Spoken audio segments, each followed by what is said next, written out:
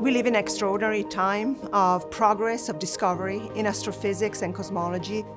And Carnegie Mellon University and the McWilliams Center for Cosmology and Astrophysics are placed in the best sort of conditions to carry out this research.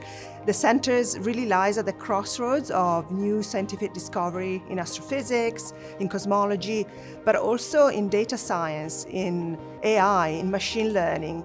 We've developed simulations that we couldn't even dream of 5 years ago. We now have a team that can both handle the data, develop new physics-based simulations, and place ourselves in a really sweet spot to probe the cosmos through messenger astrophysics in a unique way.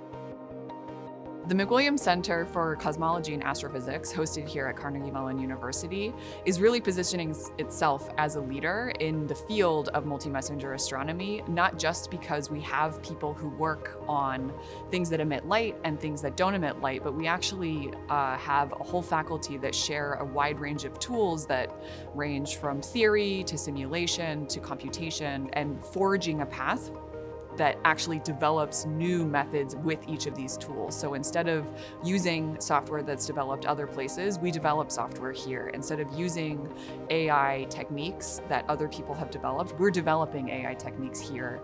And instead of using other people's observations, we actually are taking observations here to follow up with telescopes, multi-messenger sources that we've seen through gravitational waves.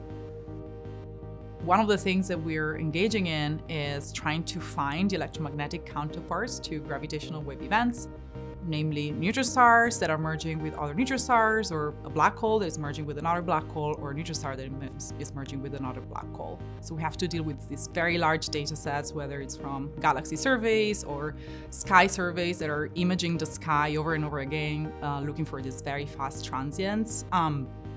And so you need kind of big data techniques and machine learning to help you analyze those data and analyze it fast. Having access to the Vera cluster at the Pittsburgh Supercomputing Center, I think, has enabled a lot of the science that we're able to do here.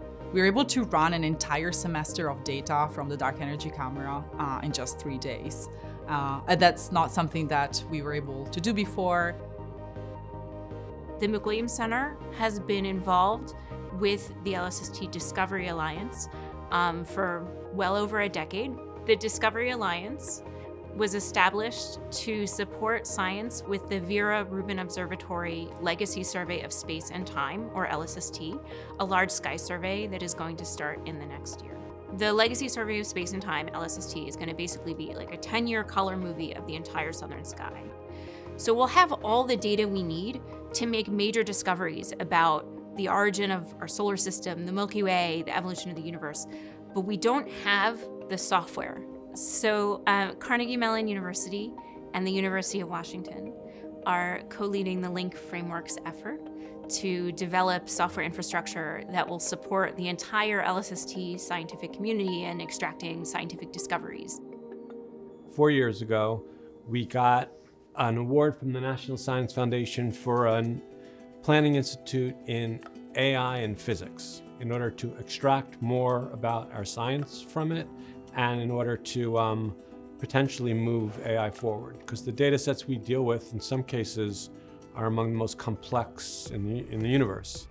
Over the course of the past 3 years, we've had interactions, seminars, workshops, whatever, which had people who were astronomers, people who were particle physicists, people who are biologists, mechanical engineers, climate scientists, statisticians, computer scientists, all in the same room, trying to come together on a topic where people are coming from completely different starting points.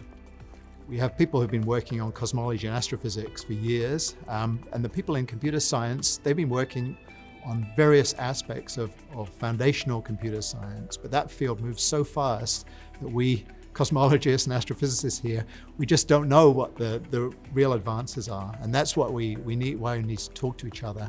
And so that way we can actually be at the cutting edge of AI. The next step in these AI simulations is incorporating more physics.